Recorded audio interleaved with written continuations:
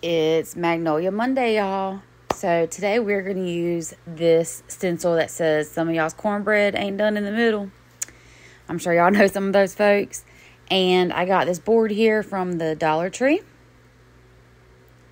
This will be the blank that we'll be using. We're going to go in with some Cashew Waverly chalk paint and coat the whole front of this board.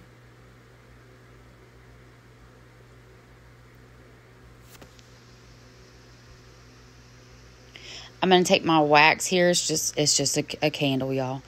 And just scrub that all over. And I went for a little different look this time. This is Truffle Waverly paint.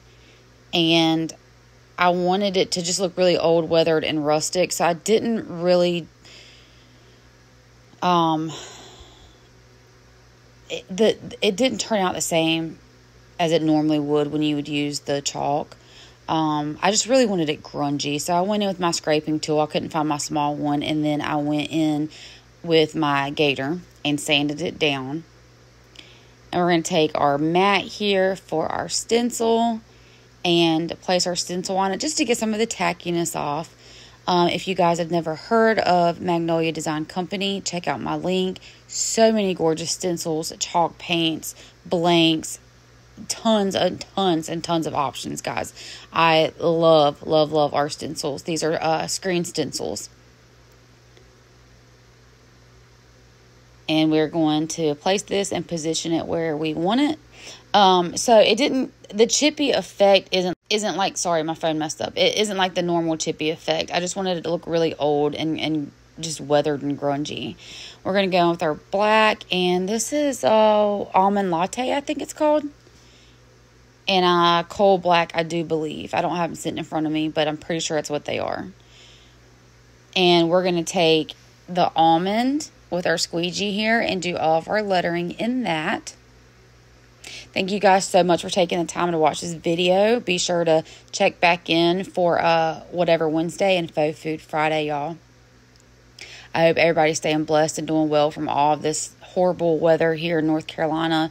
Has been so sad and terrible. My husband's on the list to be deployed with the fire department to go out there and help everybody. It's terrible. We went in with our black and done our skillet down there, and then we're going to pull this away. Make sure that you wash your stencil as soon as possible. These are reusable about 10-12 times, so make sure you give that a really good wash immediately. I'm going to go with these little wood rounds. They're flat on one side. And then we're going to go with our Waverly Antique Wax and just wax those bad boys up. We're going to put one in each corner and then on each side in the middle. Just to give it, some different color and depth and stuff like that. And glue those in place. Y'all be sure to check out my page too, because I have something that's going to go along with this that I'm in the middle of creating. It takes a little bit of time. But I'm so stinking excited. It's going to be a really cute display piece to go with this. I made me a little bow and stick in the middle up there and glue that up there.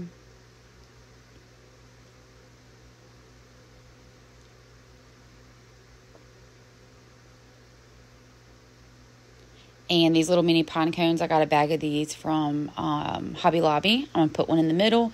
And, of course, go in with Sweet Annie. Again, just to give it some color variation and things like that. And Sweet Annie smells amazing. I really hope y'all enjoyed this. I hope you're doing well. Stay blessed. And be sure to come back and be checking in to see the piece that I have to go with this. Bye, y'all.